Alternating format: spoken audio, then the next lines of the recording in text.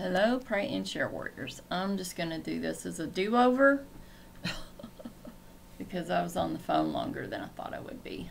But anyway, I hope you had an awesome Monday. I have another prayer request that's going to be unspoken. But God knows all the details. And that's, I used to get so offended when somebody would say, I want you to pray for me, but it's unspoken. And I felt like they didn't trust me. But now I don't get offended because God knows all the details. He knows things that I don't even know. And so I don't get offended by that anymore. I think offense is a choice. I don't get offended by much. Okay, my hair kind of offends me because it's like the wet, humid look. Okay. So, my words for today, are ultimate mercy and grace. Ultimate mercy and grace. We receive ultimate mercy and grace when we are saved through Jesus. It's like there is nothing that can compare to that mercy and grace and the forgiveness that we receive. And so that is what we're going to talk about tonight. And okay, I just need to sit up straight. Sitting up straight would be quite helpful. Okay, so let's jump into some prayer. Let's pray. Let's pray. I've got something new to pray about. And let's thank God that He does extend mercy and grace through Jesus. That we have that opportunity to take our life that is broken, where we are in bondage to sin, and He makes us new. God, we just thank You for the mercy and grace that has been extended to us through the sacrifice of Jesus. We thank You because You are in control and You are on Your throne, God. There is no God like You. God, You are our creator, our sustainer, our provider, our protector, our shelter in the storm, our refuge, and our strength. God,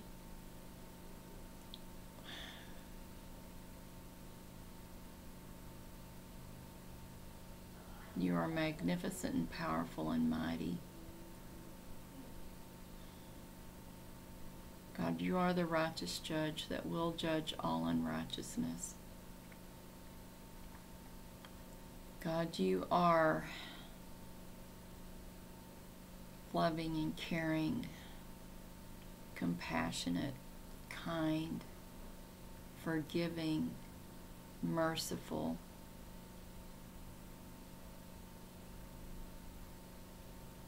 patient. You want no one to perish, God. You invite all into Your kingdom freely. Thank You for loving us. Thank You for inviting us to be Your children. We love You with our whole heart, our soul, our mind, and our strength.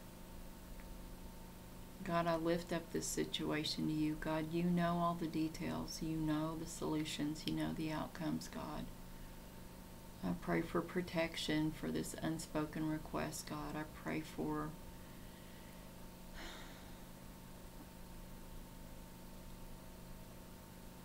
You know what I pray for, God. You know what I'm praying for. You know what's on my heart. God, I cry out to You for all the lost, God, that You would open their eyes and their ears to the truth, that You would soften their hearts, that You would allow the Holy Spirit to draw them to Jesus, that they would be saved, God. I pray for the prodigals to return to You, to repent, God, to come home where they belong. God, I pray for all the many things that are going on, all the many disasters, God. I just pray. I pray, God, that You would meet these people where they are, God, that someone would come along and be the hands and feet of Jesus, Show them loving compassion and help them in their time of need. God, we pray for people that have lost loved ones. So many lately, God. We just pray for peace, comfort, and strength for them. We just pray that they would feel your presence, God, in the absence of their loved one. That they would know, God, that their loved one is forever at peace, is feeling forever love, and is feeling forever joy. And if in their body they were not able to do the things that they used to do, that they are able to do those again. And in Jesus' name we pray. Amen. All right. Well, I'm going to read for you first what I wrote about this song. I really like this song. I know y'all hear that every night. I really like this song. I really like a lot of songs. I have a lot of favorites. I have a lot of songs that are tied to memories for me. I've heard this song before, but I haven't heard it in a while. So I love the song and message, What Your Mercy Did for Me. My words today, ultimate mercy and grace. This is what God offers us through Jesus. I love the lyrics of this song. I do love the lyrics of this song. I love that this is my proclamation. Mercy came and found me, drew me back to Jesus, and has been transforming my life since the day Jesus saved my soul. Is my life perfect? No, absolutely not. It's not. And it never will be here on this earth. We're never going to seek perfection here, because we are in mortal bodies that are flawed. We live in a fallen world that is full of sin, so we're never going to seek perfection. We're never going to have perfection here. Can things be good? Oh yeah, sure they can be. They can be great and they can be awesome. But they're never going to be perfect. Never. Okay. Absolutely not, but the beauty of being a child of God is that I receive ultimate mercy and grace when needed. I have freedom from the bondage that once held me captive. Jesus set me free, and I am free indeed. No turning back to what I once knew, but just a steady pace following Jesus. That is ultimate mercy and grace. Is Jesus your Savior today? If not, call upon the name of Jesus and be saved now. Receive ultimate mercy and grace through salvation in Jesus. Step away from the things of the world. They will not last. Store your treasures in heaven. This world is fleeting, so call upon Jesus now.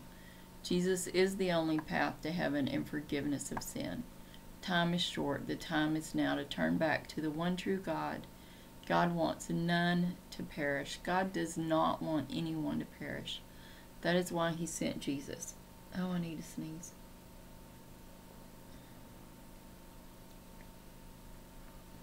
Call upon the name of Jesus and be saved today. I'm sorry, I'm not a little dainty sneezer. So, I may have to blow my nose too. I got my big giant cup. I'm going to get me a smaller cup just for this. But when I drink out of this big giant cup, let's see, Grandy, that's my grandmother name. When I drink out of this big giant cup, I get enough water for my body. And when I drink out of those smaller cups, I forget to fill them up.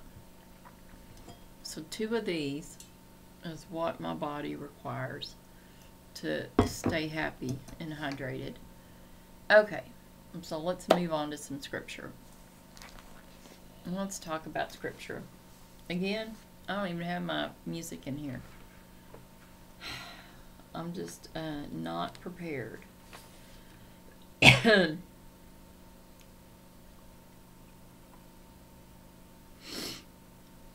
Oh. Yeah, I may have to go blow my nose in a minute. Trying to find some. I have verses on both sides. I have mercy over here, and I have grace over here. So I was going to kind of combine them together. Okay, I liked this one earlier. 1 Peter 1-3. 1 Peter 1:3.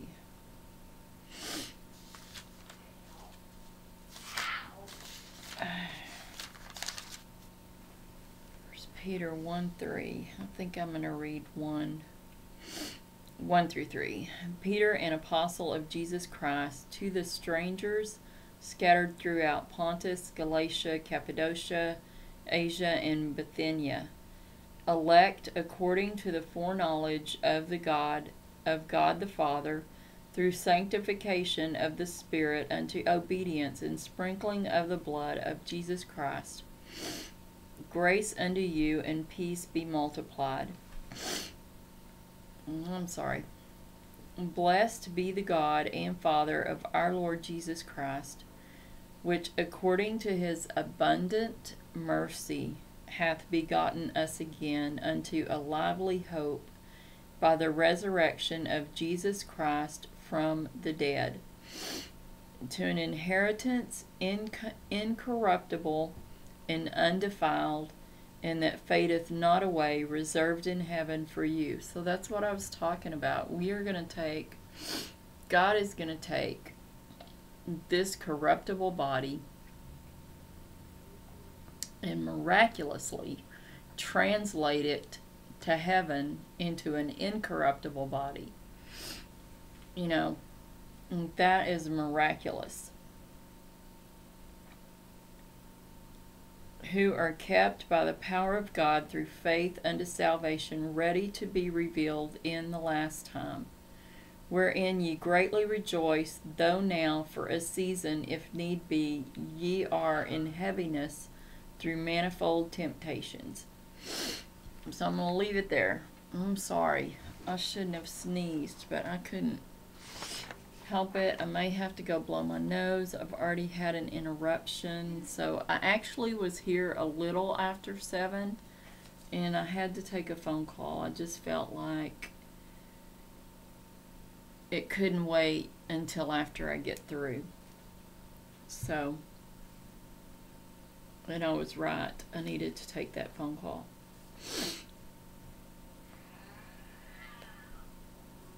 Okay, so let's go to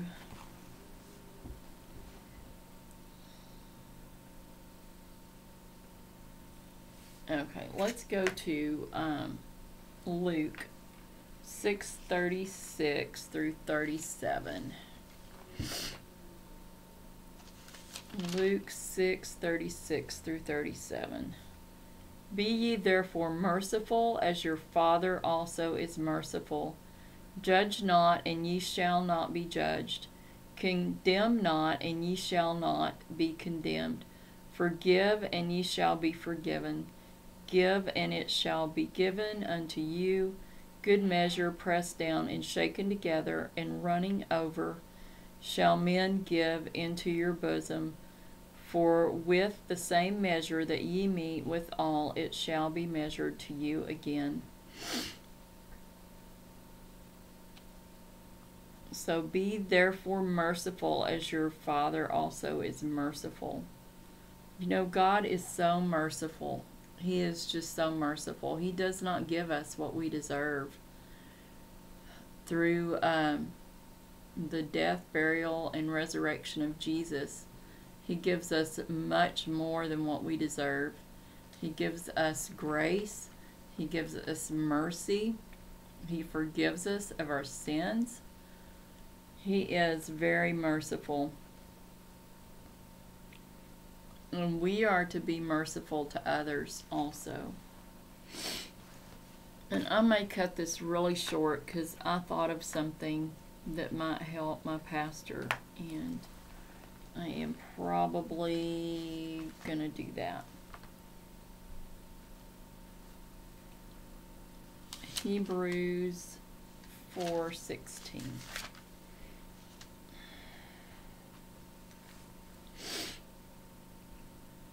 Alright, I'm going to read 15 too. For we have not an high priest which cannot be touched with the feeling of our infirmities, but was in all points tempted like as we are, yet without sin. Jesus was tempted. Jesus went through the temptation that we went through, but he was without sin. And so let us therefore come boldly unto the throne of grace, that we may obtain mercy and find grace to help in time of need. So we come boldly to the throne of grace. We have access to the throne of grace because of Jesus. Otherwise, we would not have access to God. It would be just like it was in the Old Testament, where they had to send a priest to do everything. Hey Josie, how are you? My day was good. How was your day? Alright, my friend Josie is here. I'm so glad to see her, because usually I'm just sitting here talking to myself. So it's good to have company.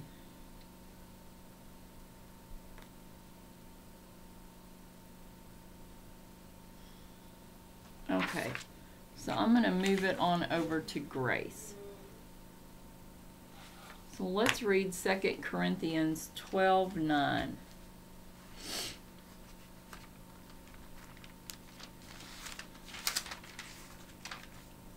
2 Corinthians 12:9.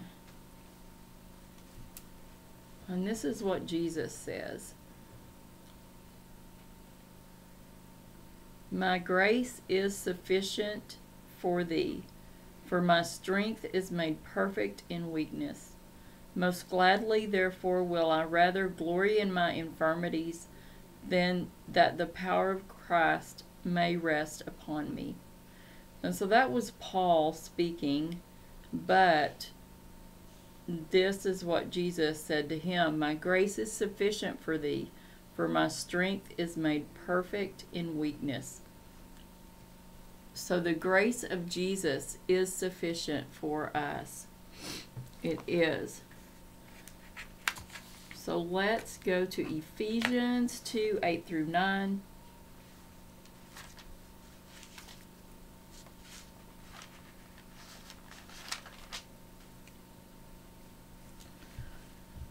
And this is how we are saved. For by grace are ye saved through faith, and not of yourselves. It is a gift of God, not of works, lest any man should boast. For we are his workmanship, created in Christ Jesus unto good works, which God hath before ordained that we should walk in them. Wherefore remember that ye, being in time past Gentiles in the flesh, who were called uncircumcised, by that which is called the circumcision in the flesh made by hands. Okay, we'll leave it there. So I was just wanting to get the grace part. Let's find a couple more.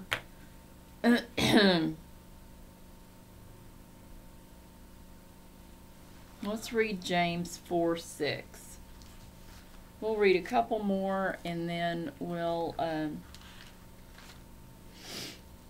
do a salvation message, and then I'm probably gonna get off of here pretty quickly because I need to make a phone call.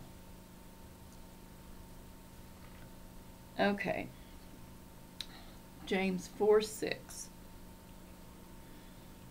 But he giveth more grace, wherefore he saith, God resisteth the proud, but giveth grace unto the humble. Submit yourselves therefore to God. Resist the devil, and he will flee from you. Draw nigh to God, and he will draw nigh to you. Cleanse your hands, ye sinners, and purify your hearts, ye double-minded. So, I read a little bit more. It's hard to stop. It's really hard to stop when you start reading God's Word. We already read that. We read something close to that. Alright, we already read that. Need one more about grace. Alright, let's read Titus 2:11 through 14. Titus is way back here in the back.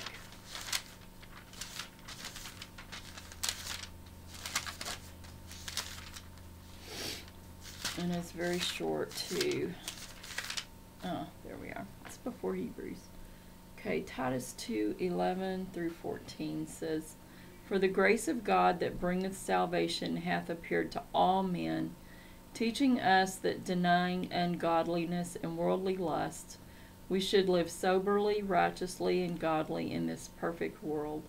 Present world, not perfect, because this world is far from perfect. Present. In this present world, looking for that blessed hope in the glorious appearing of the great God and our Savior Jesus Christ, who gave himself for us, that he might redeem us from all iniquity, and purify unto himself a peculiar people, zealous of good works. These things speak and exhort and rebuke with all authority. Let no man despise thee. Alright, well that was the last one that I wanted to read. I'm going to look for something. I think we'll do this bracelet. We'll do salvation with the bracelet. I like that. It's pretty short.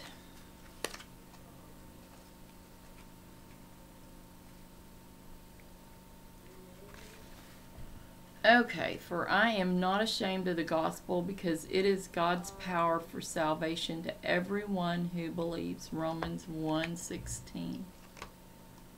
And so let's look at this. This is the color gold. The gold color represents God, the creator of all who lives in heaven. The Bible says that God is light, and in him there is no darkness. God is perfect. God loves you, and he wants you to have a personal relationship with you. Jesus is God's Son. The Bible says that Jesus and God are one. So this dark color with the question mark, the dark color represents sin, which is doing wrong things. God says that all have sinned and fall short of God's standard of perfection. Sin separates us from God. The Bible says that the penalty for our sin is death, or separation from God forever. Okay, the first question mark is asking, how can your sins be removed so that you can know God? And so the red color represents Jesus' blood. Jesus lived a perfect and sinless life, but he died on a cross to pay the penalty for all our sin. Again, the payment for sin is death. So Jesus paid the penalty for each of us. Why? The Bible says, "For God so loved the world that he gave his one and only Son, that whosoever believes in him will not perish, but will have everlasting life with God." The good news is that you don't have to be separated from God forever by sin. So the white color represents each of us after our sins are washed away by Jesus. How can Jesus wash our sins away? When we believe in Jesus, by following him, our sins are forgiven. The Bible says if you confess with your mouth Jesus is Lord and believe in your heart that God raised him from the dead, you will be saved. Romans 10:9. So the question mark is asking, have you accepted Jesus' gift of forgiveness by believing in him? And so if you have not, just repeat this prayer after me. God, thank you for loving me. I confess that I have sinned against you.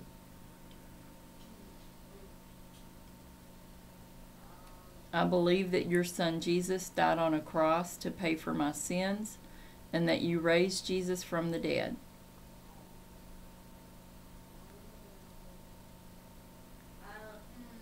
I now put my faith only in Jesus to forgive me and save me from my sins.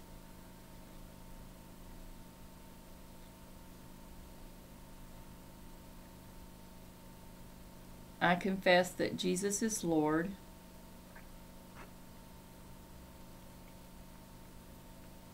Thank you for your gift of eternal life.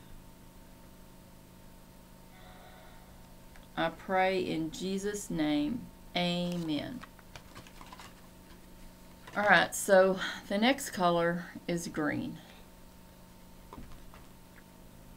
The green color represents growth in your relationship with God. These symbols show the areas of growth. The heart emblem. The greatest commandment is that we love the Lord our God with all our heart, soul, mind, and strength, and that we love our neighbor as ourselves. Love God, love people. So then the next one is read the Bible each day to learn more about God and His love. Pray to God constantly and share your thoughts, needs, and desires with Him. The next one is the water symbol.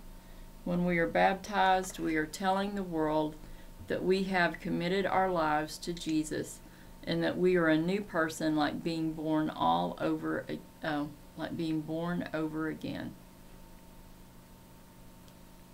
And then this one is hang out with other Christians and encourage each other. Church is a good place to start.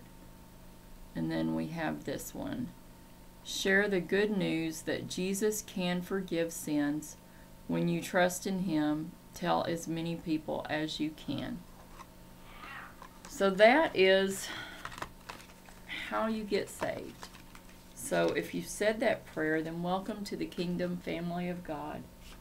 You are now saved, sealed, and sanctified by God through Jesus, His only Son, who is the one that offers us forgiveness, ultimate mercy, and grace.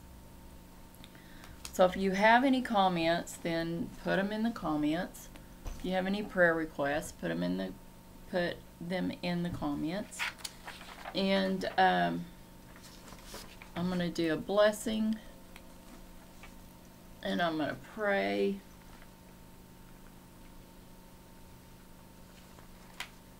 And then I have to make a phone call. In Numbers 24 through 26. The Lord bless thee and keep thee. The Lord make His face shine upon thee and be gracious unto thee. The Lord lift up His countenance upon thee and give thee peace. Wow, we all need peace. Peace is a good thing. We're going to have perfect peace in heaven. When we all get to this picture behind me, which I love this picture, when we get there, we're going to be in perfected bodies, and we're going to have perfect peace, perfect joy, perfect love, no disruptions from the world, just perfect harmony with everyone there. Okay. And we'll be able to do things that we haven't done in many years too. Okay. So I'm going to go ahead and pray. God, we just come to you and we just thank you. We thank you for the gift of mercy and grace that you offer us through Jesus Christ. We just thank you for all the blessings and the protection and the provision that you give us daily. I just pray for Josie. I pray that she is feeling better. I pray for Mike and the boys. I just pray for peace, God. I just pray for, well, you know what I'm praying for, God. I just pray for that. And God, we just pray for all the lost. We just pray that you would open their eyes and their ears to the truth, that you would allow the Holy Spirit to draw them to Jesus so they can be saved. And we pray that you would soften hearts, God. We just pray for boldness to go out and to share your truth and share the gospel of Jesus, God. To do like I did today, to invite someone that's a stranger but not really a stranger, because I know her nephews and her nieces, God, to church. Help us to have the boldness to invite more people to come and learn more about you, God, and to worship you. And God, we just pray, we pray for our unspoken request tonight, God. We pray for safety and protection. And do you have any prayer requests, Josie? We pray for Austin, God. We pray for these young men as they get jobs this summer and they work really hard. We just pray that you would bless them. And in Jesus' name we pray. Amen. Okay. Well, I think I've done everything that God called me to come and do today. And I have an awesome rest of your night and an awesome tomorrow. And much love and cyber hugs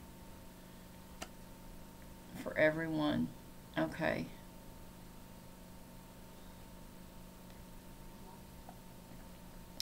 God, we just pray for everyone, God.